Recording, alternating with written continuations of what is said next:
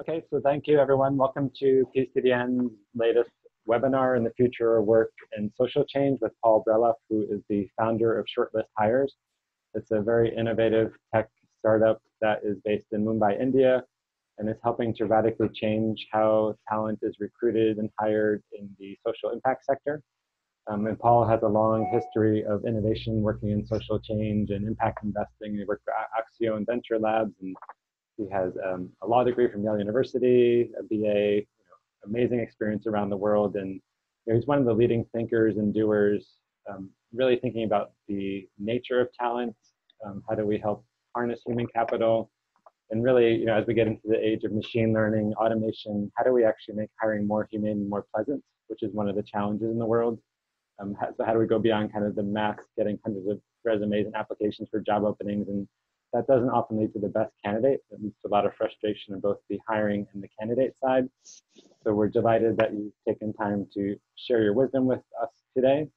Before we get started with Paul, I'll say this occasionally we're using the Zoom platform, but anytime you can hit the chat button, you should be able to see it at the bottom of your screen. If you are on a computer, if you're calling on a phone, let us know. And you can put in your questions, where you're calling in from or zooming in from, and we want this to be a very interactive session. So at any time, feel free to ask questions, and we'll make sure we cover it at some point during the session, if not immediately. And we'd really like to hear, like, you're calling in from Africa, Asia, Latin America, North America, Europe, but let's hear your questions. And so I'll turn it over to you, Paul. We're going to start off with a series of questions just to understand the innovative work that you're doing, how this connects with some of the future of work and social change in general. So the first just main question is, how is recruiting talent in the social sector changing in the global South? Okay. Did you hear the question? Mm-hmm. Sorry, can you repeat it? I lost you halfway through. Okay. Sorry about that. So how is the nature of recruiting in the social sector changing in the global South? Yeah, no, and thanks for having me here, Craig. Great to speak with all of you. Because we are such a small group, I'm hoping you'll all speak up and can take this conversation wherever you want. As Craig mentioned, my background has mostly been in financial inclusion, but I've been in this social enterprise and impact investing world for quite some time. Happy to kind of take this conversation where it goes. My interest has really been focused on recruiting, hiring, and how companies build teams in the last several years. Even before my current startup was Shortlist, I think my passion was always around how do companies build great teams, what separates one team from another, and the opportunity to try to use technology to help improve how companies do that was part of the motivating impulse behind Shortlist. In terms of how recruiting's changing, I think the trends I would probably respond with are the ones that don't necessarily just impact social change organizations or social organizations, but are impacting really everyone everywhere. Obviously, I think particularly in emerging markets, we have incredibly young populations that are entering the workforce. We primarily work in India and sub-Saharan Africa, both very young markets. There's 1 million people a month joining the workforce in India. That's just a stunning number if you think about it. And there's more people joining the workforce in sub-Saharan Africa than the rest of the world combined in the next 10 years. That includes China and India. So a big explosion of young people entering the workforce, concern about whether there's going to be jobs to meet those young people entering the workforce, and a kind of changing structure of what work even means. I think that the gigification and the way in which work's kind of becoming more short-term is changing a lot. That presents opportunities, but also scary. I think the way in which machines are coming in or aren't coming in or what have you is changing things. And the way that young people expect something different from their careers is changing, which I love. I love to see that there's more focus on impact and purpose. And so I think that's changing. Overall, a lot of different forces at work, and I can get into sort of how Shortlist plays into some of those, but a lot's happening.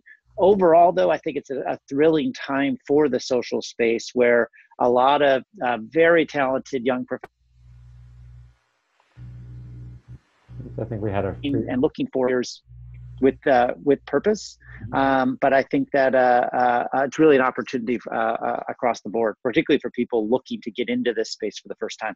Okay. Thank you so much. And people are starting to let us know where they're watching from. So far we have Georgetown University, where I am today, Trinidad and Tobago, San Diego. Paul, you're in New York, and we've got other people. Please let us know where you're calling in from.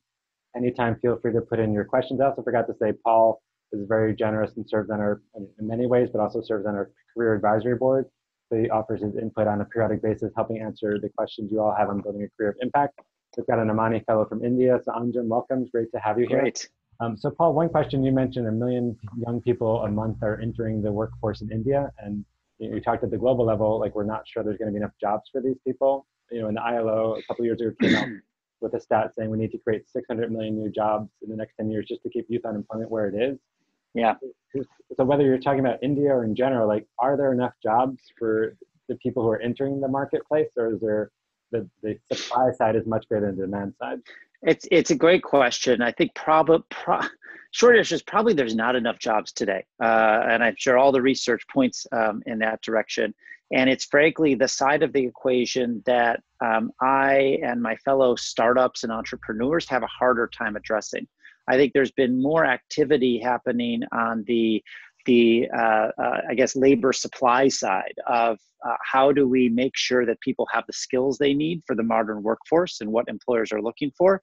How do we make sure that people are then found and placed based on things that matter, such as ability and competency, rather than just where you went to school or even worse, different forms of bias and things like that. So a lot of focus right now on the entrepreneurial and tech side to the labor supply side. On the labor demand or the employer or the job creation, it's a good question. And I know that there's a lot of work being done and thought about at the policy side, future of work, thematic areas. One of the angles that I know I'm most interested in, but I admit it's complicated, is the idea of not just waiting for jobs to come in from big companies. And I think that that's often where we start. These industries need to grow and they need to create more jobs and there needs to be more foreign direct investment. I do think that what we probably need to see a lot more of is entrepreneurship and a more robust small and medium enterprise market growing up, creating more jobs. And it's got problems, but trying to find more people that can go out there and just create the companies and create their own opportunities. My background was, as I mentioned, in microfinance. Microfinance has a lot of problems, but it also had some good ideas in the sense that it recognized that not everyone was going to be able to have a full-time job. That could be the ideal, but that we also can look at other ways and tools to give people the means to create their own income, even if it's small income streams across different areas. That's a possibility. So I think there's work being done at a big level to bring in more jobs, tax policies, incentives, things like that. I think we also need to promote and encourage more entrepreneurship, more livelihood development, all of those angles as well. Wonderful. So we've got a few more people letting us know where they're from. So Christine, who helps run career services at Villanova. So great to have you here. We love having career center advisors. And I don't think we have anybody so far from Africa or Latin America, but let us know where you're watching from. And while you're introducing yourself, please put your questions there because we want to get this as relevant as possible for you. And so Paul, can you talk a little bit about how in the world did you decide to start Shortlist? Where did the idea come from? And what problem are you solving both on the kind of applicant end and for the employer end? Yeah, so I've had a kind of varied career, as I mentioned, and for anyone who's out there looking at opportunities in this space, hopefully you could take some comfort in knowing there's lots of ways to get into it, and I feel like I've tried all of them. I was in advertising, I was a corporate lawyer, but then eventually came into microfinance, then set up an impact investing fund where I was investing in startups in the financial inclusion realm. It was in my investing work that I became very interested in the challenges that companies were facing hiring people. And the same is true of my co-founder who was investing in clean energy enterprises. Both of us kind of recognized around the same time that after we handed companies money, their biggest problem usually was, where do I get the people to grow these teams? And their inability to hire was often the limiting factor to their growth. So in this very specific way, we identified this issue that we knew technology and data could help address. And we also knew it connected to a bigger passion that we both shared around how teams function, how to help people get the most out of their careers, how to unlock more professional potential in the markets that we work in. But very specifically, it started with these problem statements of, how can we use tech and data to improve the efficiency of hiring? And so with that, how do we get past these manual intensive processes of posting jobs to job boards, reviewing big piles of CVs, calling people to fill in the gaps? That felt like it was the wrong approach. And particularly in the 21st century, when you have these tech tools that can automate things. More importantly, we wanted to use tech and data to improve the quality of hiring. And specifically, how can we get past the CV, get past the LinkedIn profile to assess what really matters? I think we think that that is more fair and a more bias-free way to recruit. We also, frankly, think it's an imperative if you want to find enough people to grow with, because in these markets, it's not often the case that you can rely on people to have gone to all fancy schools, worked at fancy companies. So you've got to find tools to tap into the hidden talent that exists in this market. By hidden talent, I mean talent that can do the job, that can show up, be great in the roles that you're looking to hire, but just don't present on day one with the resumes that you would normally expect to fill those positions. So it makes you get a little bit creative with your hiring approach. I think on a personal side also, I had been doing investing for several years, love investing, might do it again at some point in my career, but felt the need to get my hands dirty again. I had been in a dirty hands role in a microfinance institution, very operating heavy, learning a lot. I felt I had drifted pretty far away from that. And so wanted to have the professional challenge again of building a business, specifically a business in India and sub-Saharan Africa. I wanted to live again in those markets, even though I'm speaking today from New York. I just landed a couple of nights ago from India, where I actually live, and I more or less split my time between India and Kenya at present. And so felt like it was a great moment in my career and life to do that. And the stars aligned, and my co-founder Simon and I, and third co-founder Matt, all decided to take the entrepreneurial leap. Wonderful. So one question, so you have a lot of social sector employers who are starting to use you, like the Good Food Institute or Acumen, or all sorts of. And so, can you talk about, the traditional way of applying is basically throwing spaghetti at the wall. So you put up a posting and you get all these resumes thrown at you, and an employer might get between 300 to 1,000 applications or more. They've got to sift through it, huge time waste. 90% of the applications aren't good. And even the ones that are, as you're saying, people are looking at credentials rather than kind of competency. Yeah. So talk about how does the process work, on how are you helping employers to filter out and learn based on competencies? So take an opening you helped an employer recruit for, and how do you test for the things? Because in the tech sector, that's increasingly happening. They can give someone a coding exam or a data visualization, but in the social sector, what are you testing for? Yeah, it's a great question, because I think we identified pretty early that ideally we would find a way to use tech to get past the CV. What the heck does that mean? And how do you actually do that? For us, what we have built is a technology platform that makes it very easy to customize a digital job application. We think of these like digital obstacle courses that candidates will go through. And so based on understanding what the role actually is, and I'll say we have had a big focus on social sector organizations, because that's where my and my co-founder's passion lies, and that's where our personal networks lie. So that's where we got started. But the process that we would employ for a social sector organization or a mainstream company is very similar, and may just differ in what we actually have people do as part of the obstacle course. But you could think of it like we would take in requirements, we would set up a series of digital interactions that a job seeker would go through, so we can collect that data on motivation, on skill, on all of these other things that will predict, will the person be able to do the job. And at a theoretical level, you could just think about it really quickly.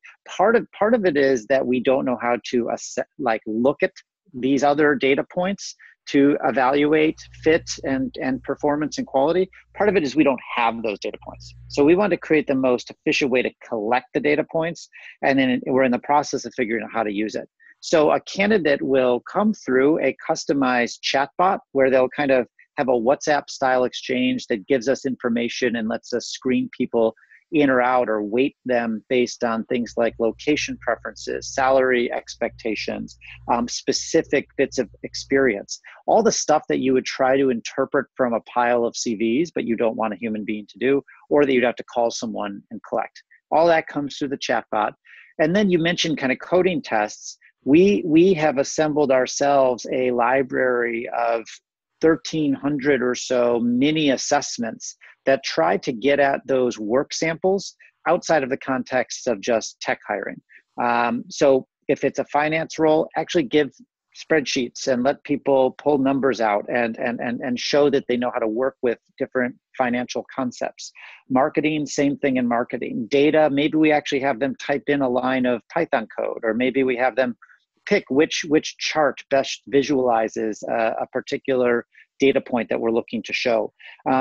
Our basic attitude is if we have a way to get past having people tell us what they do, what they've done in the past to showing us what they could do in the future, that's going to be better. Mm-hmm. So people will come through those, and we customize that based on every role. And part of the IP that we've built over the last 2.5 years is make it really easy to customize. So it doesn't take long. You don't have to be a fancy psychologist to do that.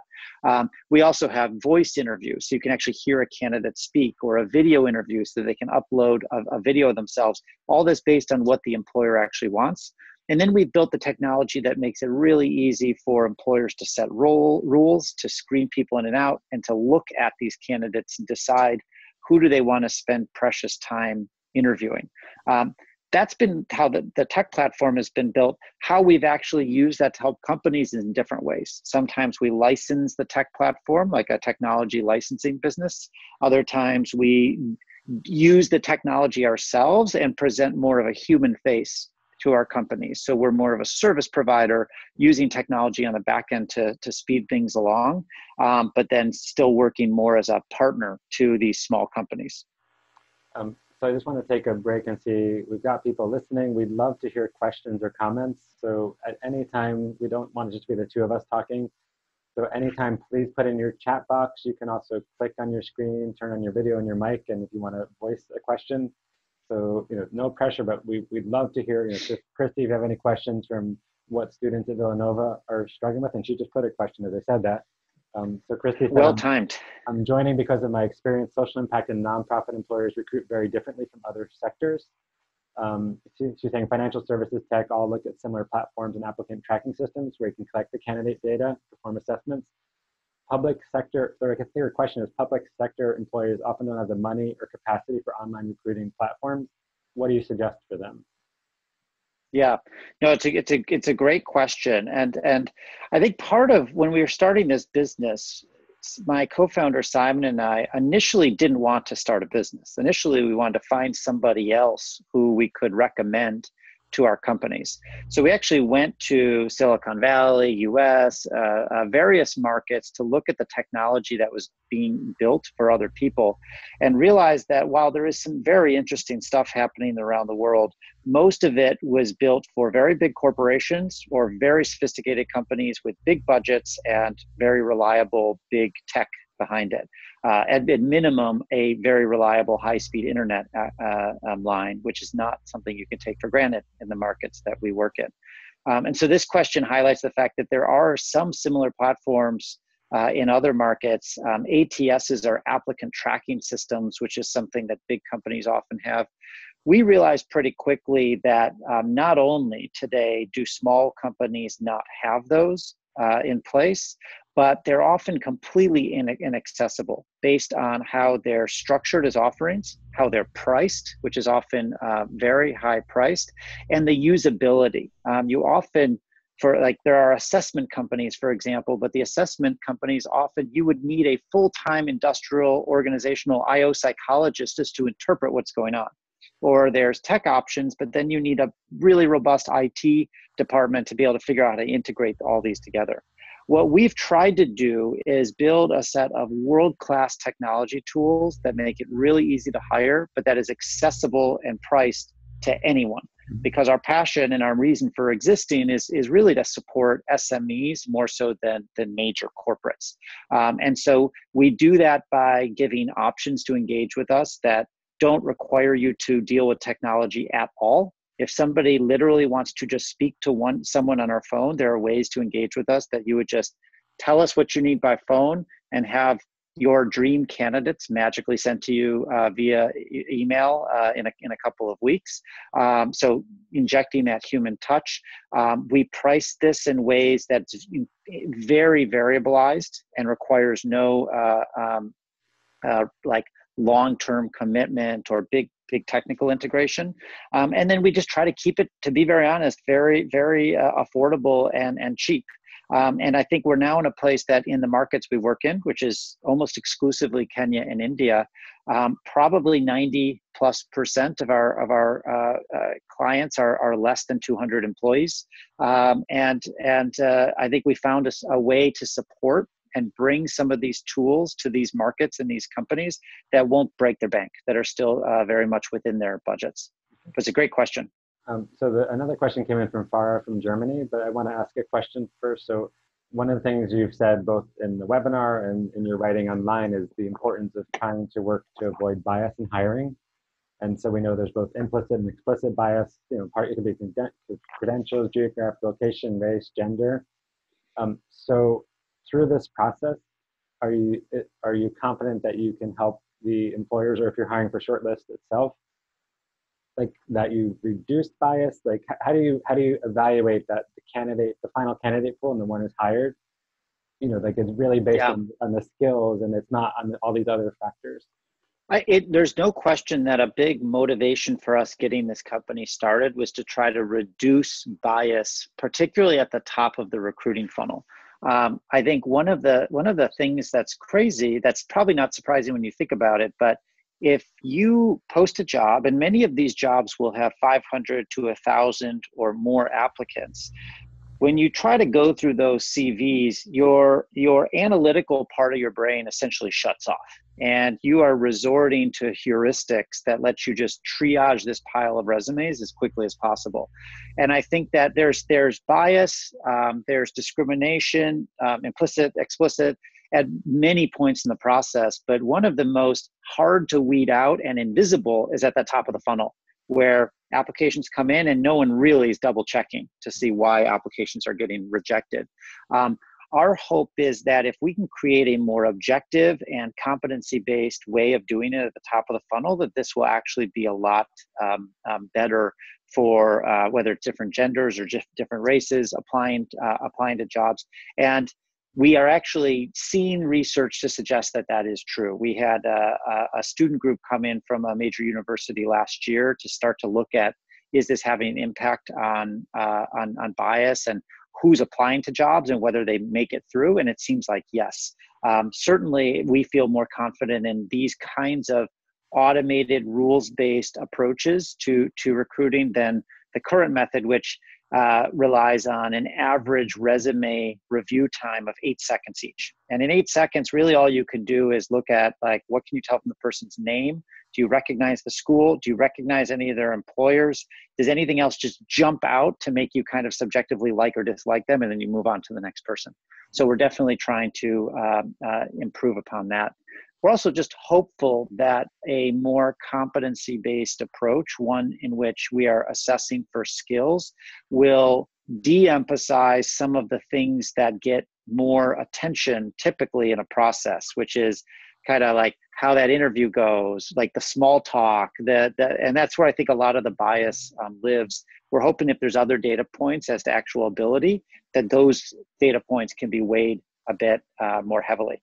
That said, there's still a lot of work to be done, and what I'm talking about will not solve the issues without more broad mindsets being shifted. I love that there's efforts underway to take closer looks at how we write job descriptions and the language that we use and certain I believe Amazon had its own internal hiring technology tool that it actually shut down because it realized its job descriptions were being written in ways that were very masculine and alienating female applicants and kind of advantaging male applicants and having some issues there. So I think there's a lot of work that we can still do to try to create a fairer hiring process globally, but particularly in our markets. Great. So just take a pause for a second. We've had a few more questions come in, so I'll ask Paul those, but feel free, put as many questions you want. We'll try to cover as many as possible. And again, if you've got a longer comment or a question, or you just want to share some research, you can turn on your mic and video. You can send me a private message and I'll turn it on for you. So this question comes from Farah, who's based in Germany. She says, can you talk about trends in the social sector and what skills are most relevant? So I assume that, I assume that's more in kind of someone who's desiring to be hired. So, for someone working and seeking to be employed in the social impact sector, social sector, basically, what are the skills that they might want to focus on, and what are the trends that are emerging? Yeah, it's a great question. I think that there's a number of different ways to answer it. One, I do think that across the board, whether you're in social or non-social companies, it's increasingly necessary to have those basic digital literacy skills in place. Obviously, how do you work on a computer and things like that, but more and more coming at it with some awareness of how to understand, digest, analyze data is increasingly important. And so knowing how to write SQL queries and knowing the basics of Python and R are coming up more and more across role functions. Understanding the basics of how digital marketing works is just absolutely essential. And that means being more social media savvy. And it's amazing right now how many young people I'm aware of have gotten their break into social space because they can work a Twitter account and their bosses can't. So I think there's like angles to add outsized value as young people coming into the space through social media awareness, understanding how Facebook ads works, understanding how Google ads works, and of course, engineering. I think that some famous venture capitalists said not so long ago, in the future, there will be two types of jobs, those that tell machines what to do and those that go told what to do by machines. Mm-hmm. And I think it's increasingly important to be able to tell machines what to do. So understanding the basics of product management, understanding the basics of engineering, I think are more and more important by the day across every sector. With careers and social impact in particular, I think it's a couple of things. I do think that the space has been generally moving in a direction, has probably officially moved in the direction of wanting new entrants into this space to come ready to do basics in whatever profession or within whatever function they're doing. So people who are coming out of management consulting or some sort of banking or some sort of technical role seem to be at an advantage, not because there's any inherent belief that that's a better or higher use of your brain, more because that's the part of your professional skill set that most social sector organizations won't have budgets or abilities to train you on. So getting that somewhere else before you enter the social sector, I think is really important. Particularly because there does seem to be a healthy amount of competition for at least the best jobs in the social sector space. Coming with that pre-built skill set, I think, is really important. And then, of course, having a really good, I would call it more important for you as a young professional, self-awareness about why you're getting into the space, what your personal passion is, what your personal mission is. I mean, these jobs are hard and can be really tough. And I've known many people who romanticize a certain notion of what it means to work in this space, but then they actually get into it, realize what it is, and it's not right. So doing that self-work ahead of time to understand what drives you to get into this, it's going to lead to more happiness on your side, and being able to articulate that narrative to an employer as you're trying to convince them that you're really in this for the right reasons and will be here for the long term, I think is really valuable and important. So three more questions have come in. I'm going to just squeeze in one question, and I can go on forever, but I want to hear from the audience. But the one question is, so going through this process where you have kind of competency-based, some automation, some human touch, a lot of new hires fail. Some people say 50% of all new hires fail like in the first year or two, which is a huge, loss of both in terms of cost to the employer, frustration on the employee end. I mean, I've had jobs I've started, I didn't stay in. So can you say, going through this process, that if someone's hiring, whether it's you or one of the employers you support, that candidates, not only is it a better match, but they do stay, I mean, millennials may not stay as long, but they do stay in the job longer, and there's more happiness on both sides. Do you have any data to show that, or any?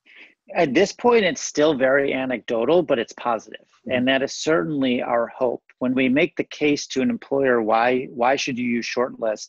There's kind of two elements to that. One is the efficiency argument, which is just, hey, we're going to save you time. We're going to get you to approximately the same outcome, but we're going to save you time and money and effort and all that kind of stuff. There's also, though, the quality argument that, like, we're going to actually get you better people. Better people meaning they're going to perform in different ways, maybe productivity benefits or things like that. They're going to be happier. They're going to stick around longer. So retention will be higher. And we're collecting that data as we speak. It's too early to say we have definitive data, but anecdotally and as best we can tell, yes, hiring in this way both gets you better people, but it also gets you people that are more motivated to do the job. One of the nice things is of putting in an obstacle course, certain people opt out, right? They say, hey, I don't want to do this. This application's harder than clicking a button. I'm out.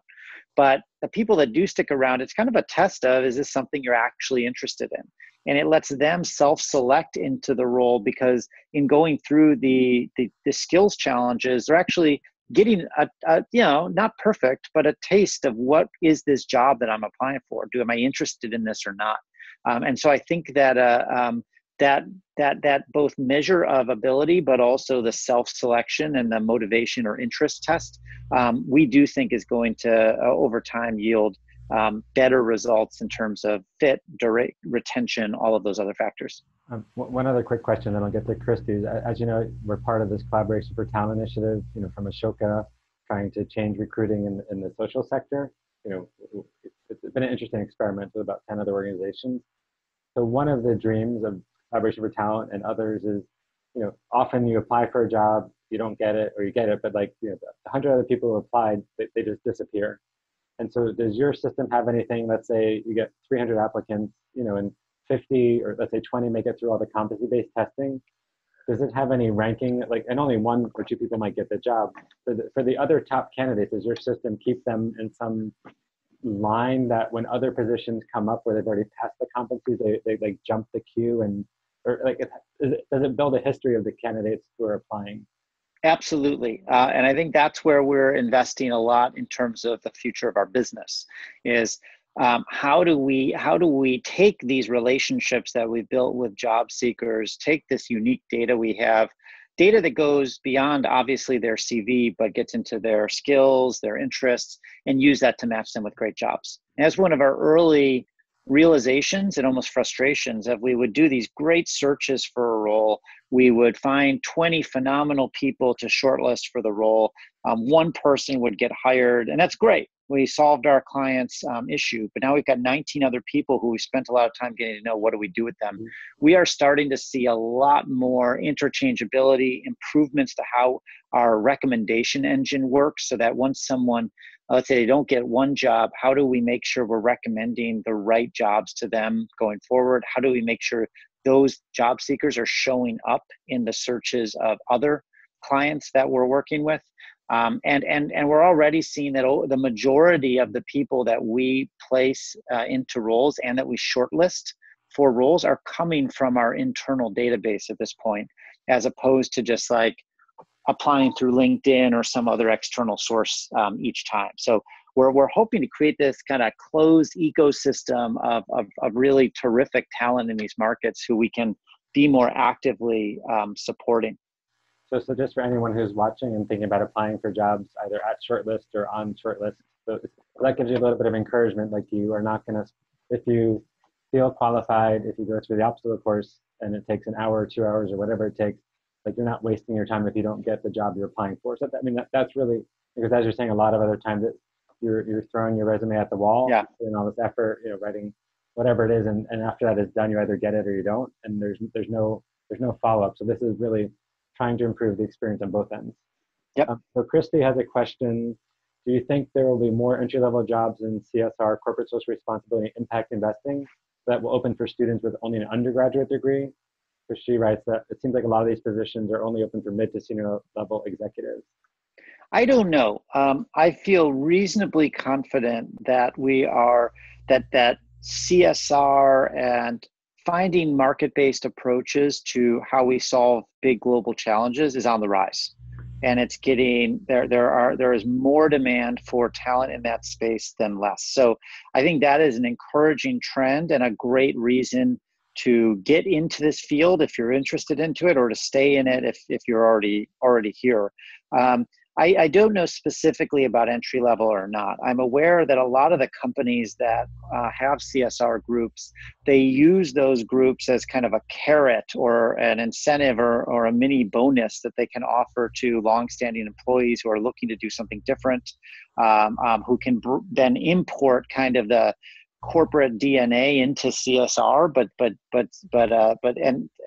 have those skills to go do it. So I don't know for sure whether there's more opportunities in undergrad, but certainly across the board, I anticipate there will be more jobs generally in CSR, impact investing, market-based solutions to poverty and other global social problems. Okay, thanks. We have 4 more questions that came in, and I also just shared a report with everyone that RippleWorks did about 1.5 years, 2 years ago, kind of on the human capital talent deficit in the social sector. So for people who may not know, RippleWorks got funding from Ripple cryptocurrency, and they're doing a lot of innovation research in the social sector. So it's a great report to read. Not focused specifically on India and Kenya. I think it's more America focused, but they talk about some of the challenges and the sectors where more talent's needed. So we have a question from Anjum. I think Anjum's the one from India who's an Amani fellow. So he says he's interested in hearing about, are you tracking any metrics to measure shifts in hiring and any emerging trends? I think we've talked about that some, but how is hiring changing in the social sector, and what metrics are you using, this, both in terms of developing clients for Shortlist, but in general, like, and part of that might be like you said you have the 1,300 different kind of permutations of how you can test for competency. So like what are the new areas you're looking to test based on what's coming up? I think that there's a lot of different things happening. Obviously, there's new skills that have never really been tested before, and that are really new in these markets. New tech platforms are being built as fast as you can learn them. I know that our tech platform, we built our initial tech platform on this framework that came out of Google called Angular. When we were like on Angular 2 years ago, we are now on Angular 6. And even the whole idea of Angular, if you asked a developer from 5 years ago, that I don't even think that existed, or at least it existed in a totally rudimentary form. And so I think the speed with which the actual technical requirements are changing means it's not as useful anymore to depend entirely on like specific skills assessments, keywords, and in fact, you're starting to see the resumes are just becoming jumbles of keyword, particularly in technical space. I think that what we're now starting to look at more and more are what are those super skills or those meta skills that overlay success in multiple areas, particularly against the backdrop of a very volatile, changing world. These VUCA worlds that we talk about: volatile, uncertain, complex, ambiguous. I can't even remember what it stands for, but something like that. So what are some of those super skills? And I don't think we've figured out the way to test for them, but we're always looking for ways to get at these. Certainly ability to learn, and how quickly learning velocity is more and more important. Resilience and grit. becomes much more important, that even if things are challenging, you don't get discouraged and you keep pushing through. Having a growth mindset, which is kind of like optimism, but it's more about whether you view yourself as impacting the world, as an agent of change in the world, or whether kind of the world just happens to you. There's these different, I think, super skills that are becoming more and more talked about as the things that are setting apart people who succeed in the modern workplace from people who might fall a bit behind. From our side, we're also, at Shortlist, we're also interested in training for these, because I don't think any of these are unlearnable. One of the things we realized about a year ago was that for us to have our maximum impact in the world, we couldn't just be sorting good people from bad people. We had to find some way that we can more proactively help the workforce in the markets that we work in. As an early experiment, we merged with a soft skills training business called Spire last year in Kenya.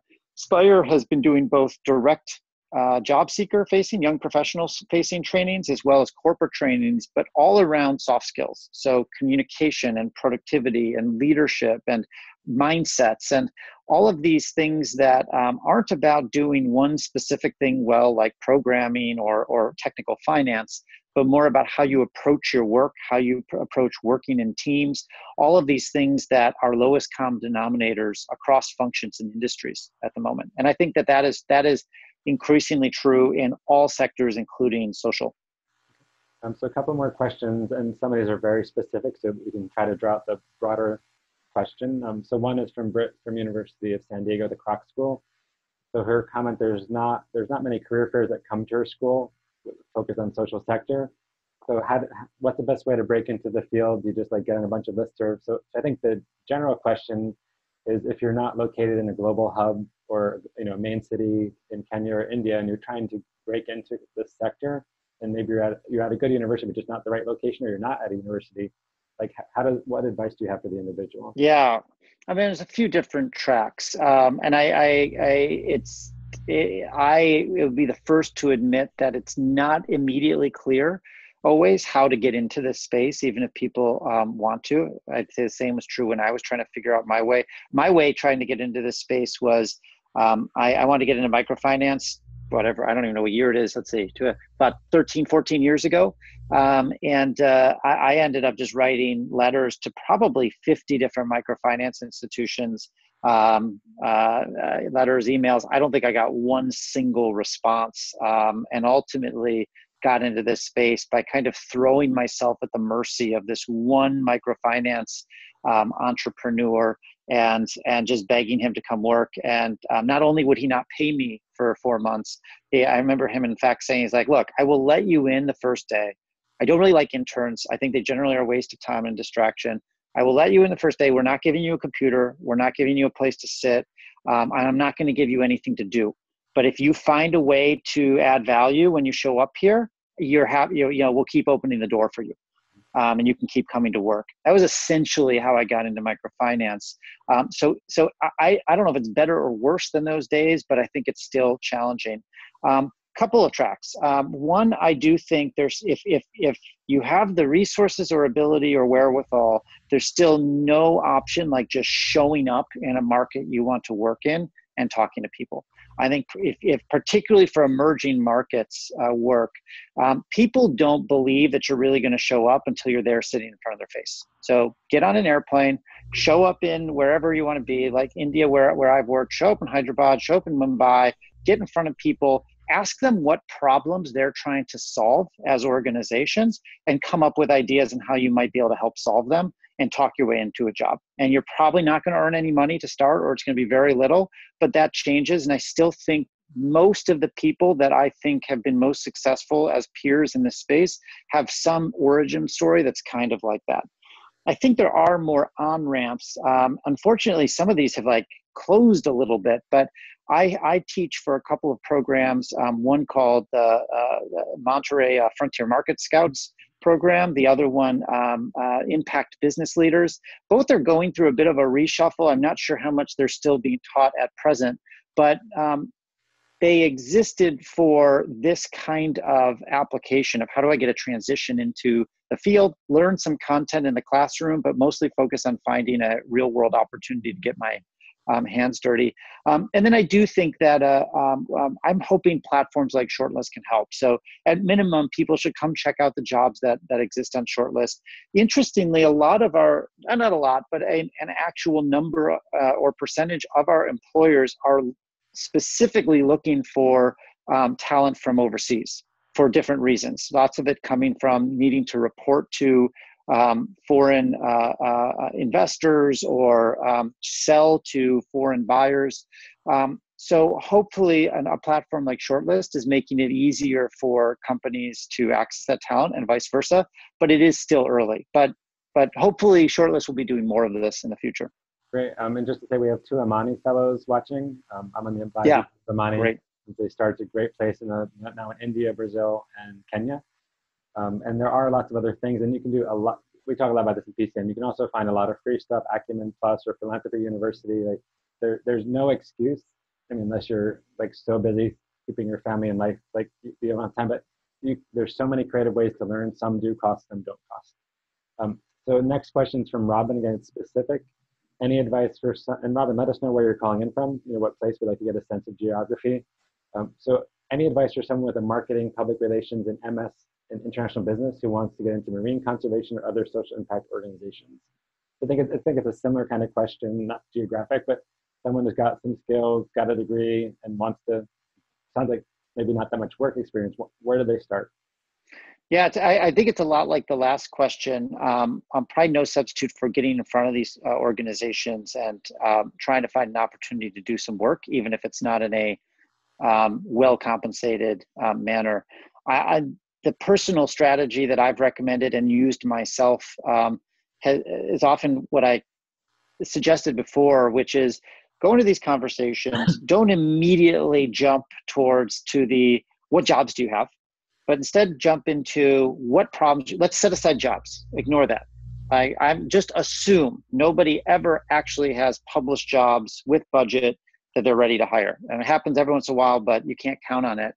What you will usually find, though, is an organization that if they had another smart person, they wish they could solve XYZ. And if you start to get people talking about that, and it's something you're interested in, I built a personal independent consulting practice, basically just trying to help companies solve these strategic projects, where I would say, great, like, here's what I'm hearing as your challenge. Why don't I work with you on this? Here's what I can do. I will just blend easily into the company. We're not going to scope this in some big way. I'll just start working on it. And usually I would start working on it for free. And I would spend a little bit of time to say, hey, how about you introduce me to the 3 people on your team that are doing that? Let me have a couple conversations. Let me come back with some ideas. I do that for free, maybe have a bit of follow-up.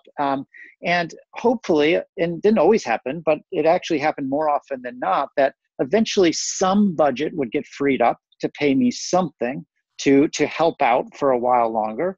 And occasionally that could have turned into a full-time position if I'd wanted it to, or at least it created a way for me to get exposure to the opportunity, build up a bit of a resume. In some cases, earn a little bit. In other cases, really not earn anything, but get to do that work and build up a bit of a track record, some network. I feel like if you do that well, you do it a few times, this is such a small sector and people are so willing to help. People are so eager to have more talented individuals working on these issues in this space that those will often create a nice little virtuous cycle and knock-on effects where you'll get bounced around to other people, introduced. And I know many careers have kind of started in that basic way. Thanks. So we have about 8 minutes left.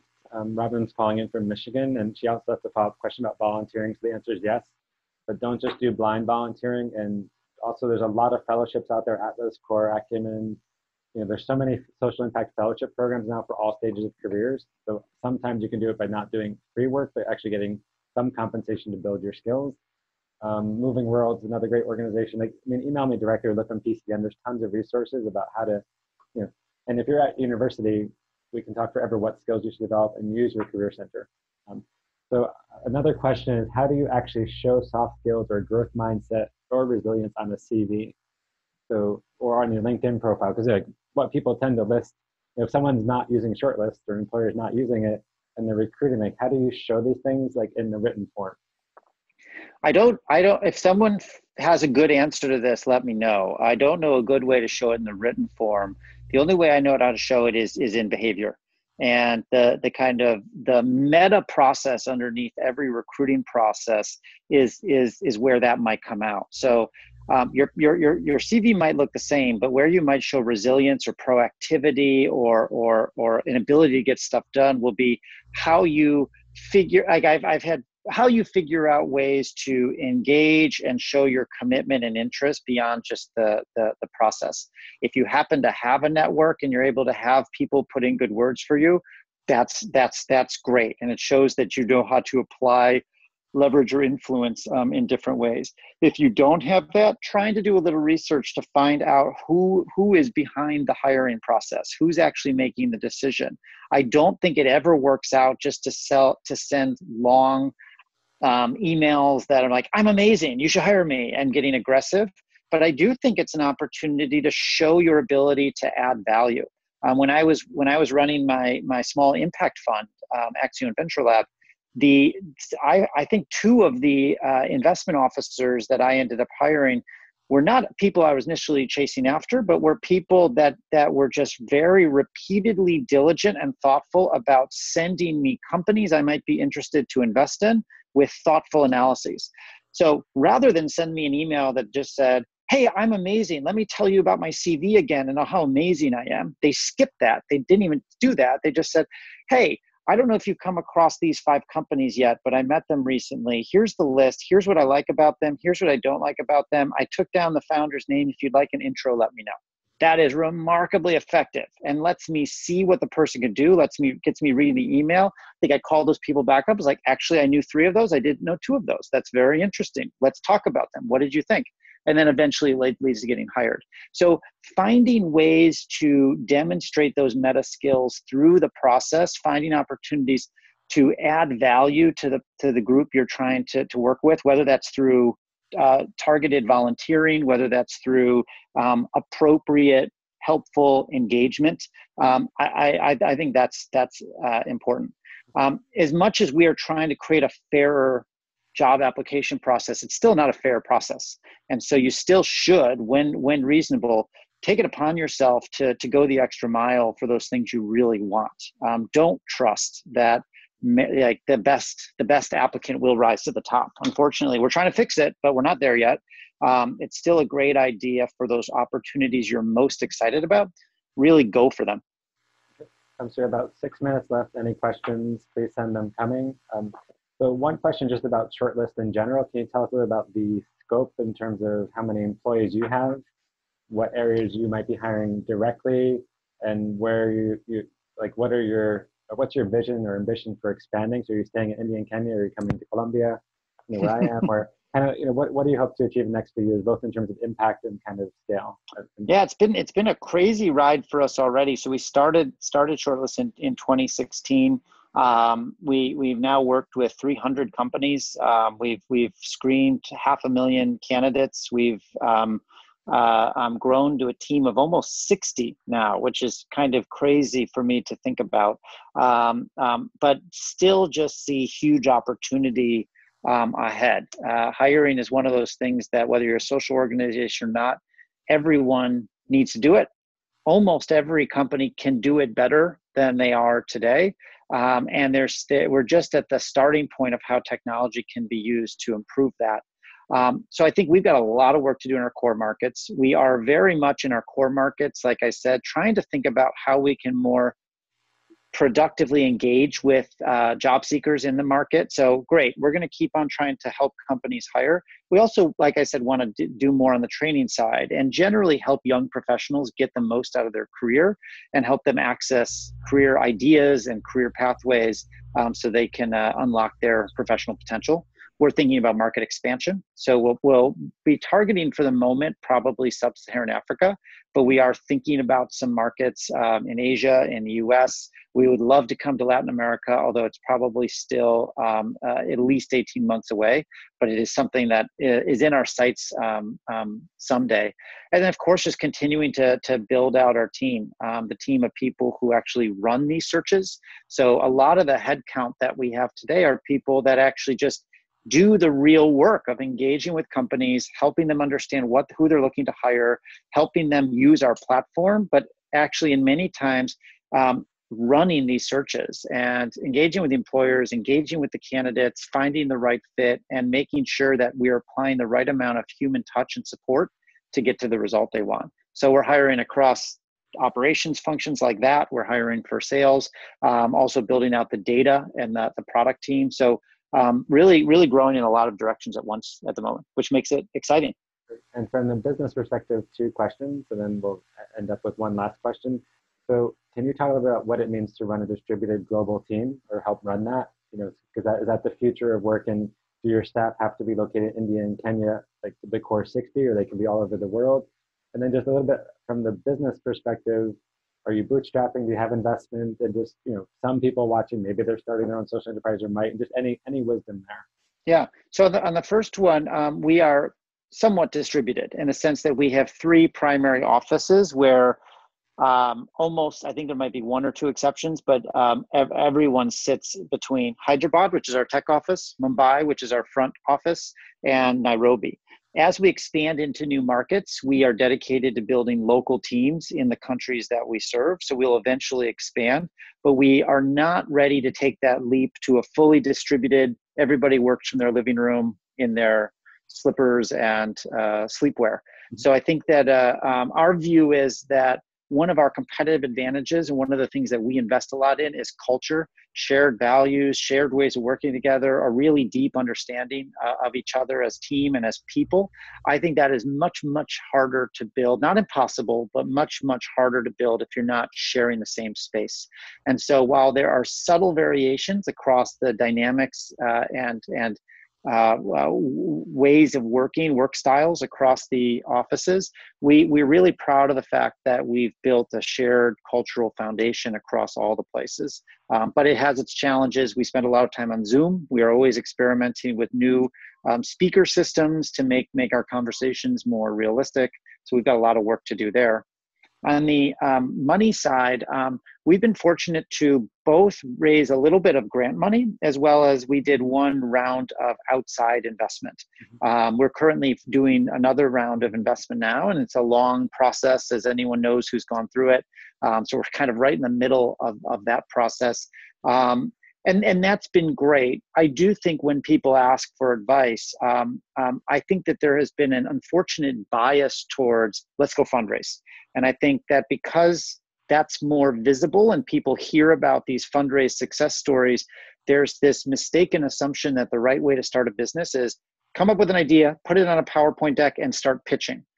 When in reality, many of the most successful businesses, many of which we probably haven't even heard of as people, but they're successfully employing people, making money, serving customers, have never taken outside capital. They have focused on building sustainable revenue models. They are profitable from day one, or they have found in other resources to support themselves through the initial investment period.